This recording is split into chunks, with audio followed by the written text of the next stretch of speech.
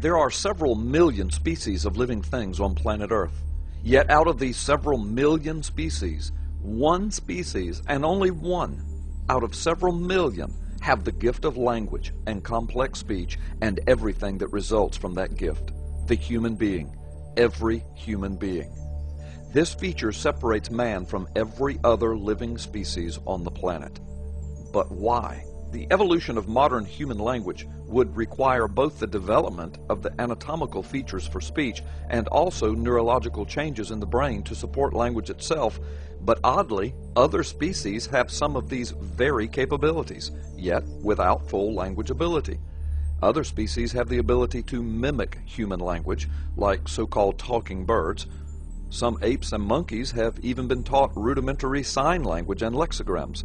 However, none of these species even comes close to the complexity of the thought, speech, and communication process of full language that only humans possess.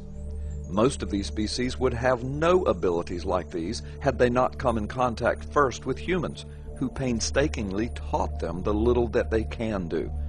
A 2-year-old human child is a universe above and apart in communication and language ability than the smartest of dogs, chimps, apes, and dolphins. Language is quite the separating and inexplicable feature of the human species.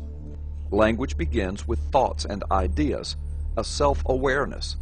Ideas are purposely then formulated into words and sentences with exacting structures. These exacting structures then develop complex language patterns, unique only to humans. This speech then brings forth writing. Writing brings forth journalizing the speech and the information. This journalizing of speech and information then creates a generational knowledge base. Generational knowledge base brings additions and changes to that knowledge base. And then there is what is called generational knowledge transference. With knowledge transference from generation to generation comes an increase in technologies. And so monkeys still swing in trees and eat bananas because they do not have language ability and generational knowledge transfer. Humans build cities, computers, cars, planes, and space shuttles. Humans eat what they want and cook their food and build restaurants and celebrate the entire eating experience. Humans have been to the moon. A monkey has been to the top of a tree.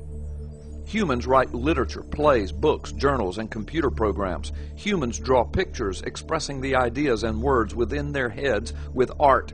No other living thing does these things. Chimps sling poo. Consider the following statements of Dr. Robert Berwick, professor of computational linguistics at Massachusetts Institute of Technology. He holds appointments in MIT's Department of Electrical Engineering and Computer Science and the Department of Brain and Cognitive Sciences. The following quotes and journalistic observations are taken from an article entitled MIT, No Easy Answers in Evolution of Human Language. Some researchers in recent years have speculated that mutations in a gene called FOXP2 might have played a fundamental role in the evolution of human language. That was based on research showing that the gene seems to be connected to language ability because some mutations to that gene produce specific impairments to language use. Dr. Berwick says, but the claim that the gene mutation is directly connected to the development of language is very unlikely to be right. This kind of straightforward connection is just not the way organisms are put together, he says. When it comes to something complex as language, one would be hard-pressed to come up with an example less friendly to evolutionary study.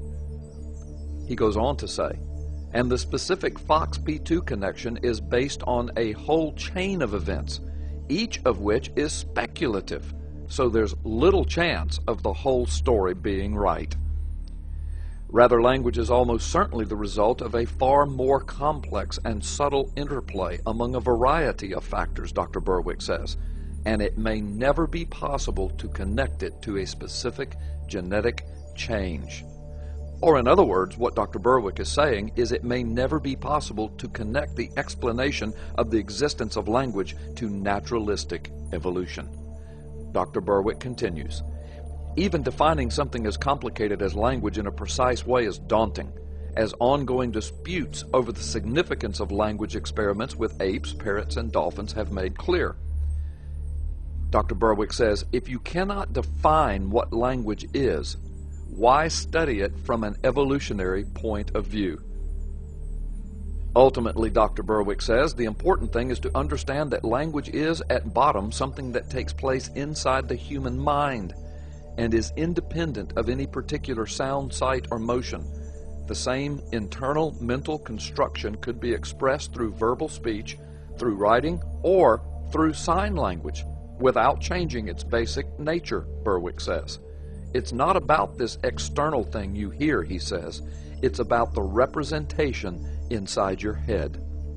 Ah, yes, and now we open up the debate of the origins of human consciousness, the representations inside our heads, which produce language, and only in humans, the human consciousness, another evolutionary unexplainable and conundrum, another video for another day.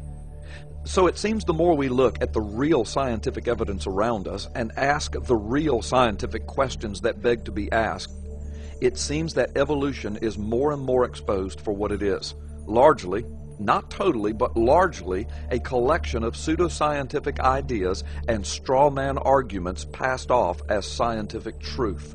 What a shame, and how embarrassing. Let me repeat two of Dr. Berwick's most telling statements. One would be hard-pressed to come up with an example less friendly to evolutionary study. And if you can't define what language is, why study it from an evolutionary point of view? I am so thankful that God gave me the language to be able to express this film in words.